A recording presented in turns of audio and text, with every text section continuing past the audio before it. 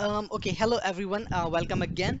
So this video will be very interesting because in this video we will be exploring the variable, because right now if you see we are giving some static value and it was printing the static value. So right now we have understand the code, like how the code looks like typically. It has a keyword, it has an identifier, and there is an expression which is inside the block.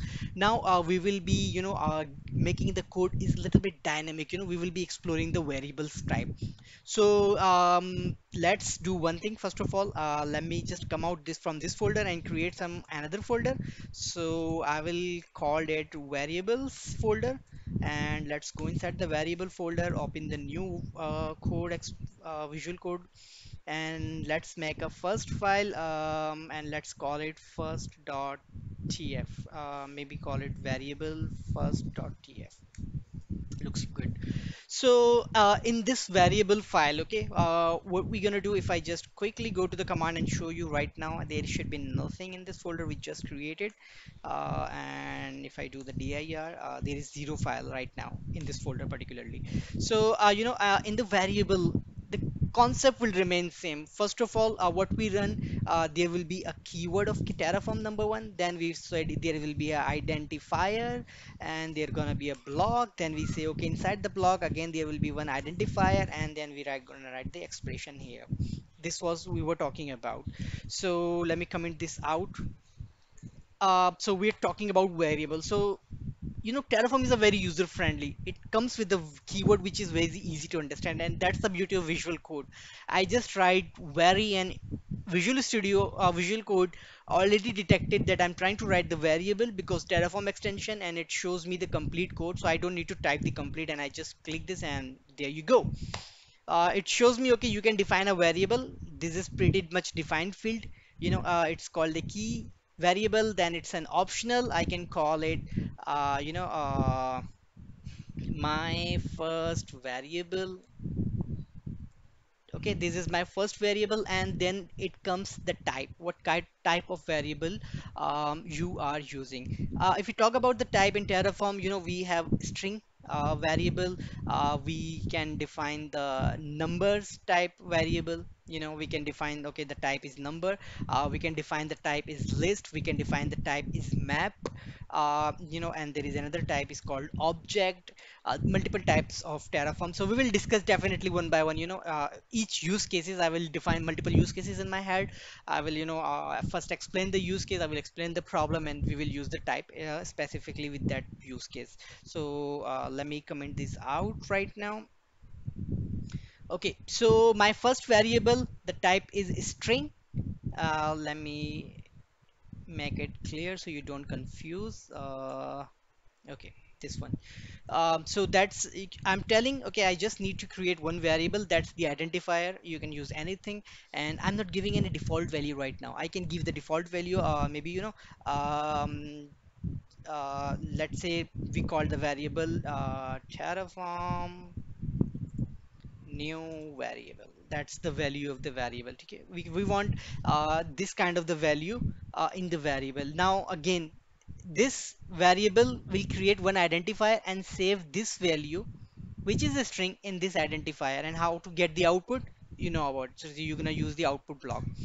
In the output block, again, I'm just deleting this. I will explain this.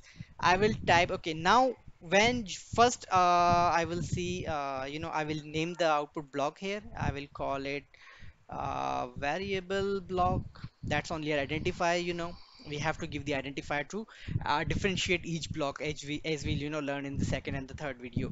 Now to reference a variable in Terraform, you have to write first var and dot. Var dot reference a variable in Terraform. This tells, this var dot tells in var output variable, okay, output, you need to get some variable reference value. And how to reference? Definitely, you are correct, from the identifier. Because like you can think of, there are 10 different block. I will explain this one, no problem. So I'm telling Terraform output, okay, you need to you need to get the value from where, from this particular identifier. And let's see what gonna happen if I run the Terraform plan now.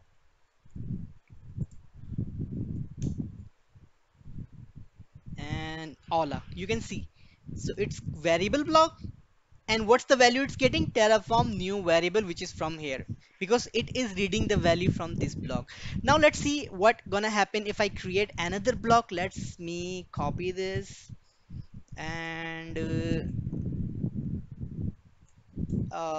so default, in the default you can give the default value. Maybe I can give new second variable, and I can write my, instead of first, I'm going to write my second variable. So now I have two variables. First is my first variable, the second is my second variable. The value of first variable is Terraform new variable, the value of second variable is Terraform second variable. And let me create another variable, it's going to be interesting, and my num variable, and I'm going to call it number. And the number, I'm going to give the value of 1 2 3 4 5 6. So I have three variables now, and in my output block I want to reference now my, you can see the beautifully of the visual code, it's showing me all three variables here. So I'm calling my num variable. Let's see. So technically what we have learned, it should reference the value of my num variable, it will see all the variables, and there is the identifier, so it should technically return 1 2 3 4 5.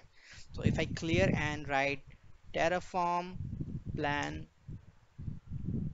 and there you go. So this is very intelligent. Terraform is very intelligent in this particular scenario. It's reading, it's going there, it's reading the value, and it's replying from particularly a specific block of the code. It doesn't reply you from the other code. And if you want to return multiple type, multiple variable, you have to define the output variable multiple time. Like for variable second block, I will need to provide it again like this, my dot second variable. And now when I run the, let me first clear this screen. So now if I run the Terraform plan command, you're gonna see now in the first, because it was referencing my num variable, which is 1 2 3 4 5, and the second is referencing my second variable, and the value of my second variable is Terraform second variable.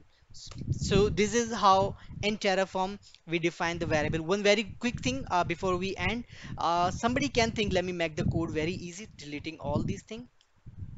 You might be thinking, hey Waqas, why you are fixing the value in Terraform? Let's make the value dynamic. So if you want to make the value dynamic, you can just delete this. You don't need to give the default value. And the description is only description type. You can type, okay, please enter the name. Okay, what gonna happen if I run now? First I need to, because there is the first variable reference, second one I have deleted this one. Now what gonna happen? I'm not defining the default variable. So if I run the Terraform plan again, you're gonna see one quick magic. So it's asking me, please enter the name, which is the description, and it's asking me the value this time. Last time I'm defining the value as a default value, this time it's asking me the value. So I'm gonna give the value, let's say Waqas, and now it's have assigned this value to this block of the code. So that's pretty much from Terraform variable, and I'll see you in the next variable. Thank you.